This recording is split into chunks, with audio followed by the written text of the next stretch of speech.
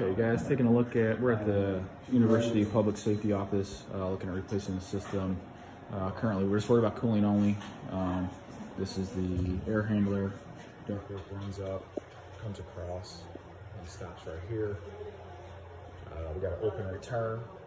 We got a line set which comes up, runs over, and goes all the way up to the roof. We want to make sure we get a low ambient control, a P-trap to keep the oil up there. And then here's the disconnect box.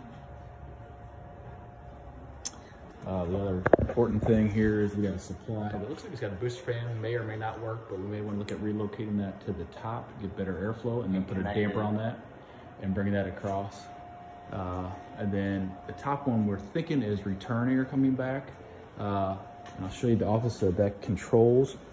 So that does the temperature. There's a supply and a return up top. We need to separate the two of those and get the return going back to the unit. The other modification would be this register here, bring it all the way across and dropping it down. In this area, there's going to be 8-foot walls going up, so we need to get better cooling over in this section.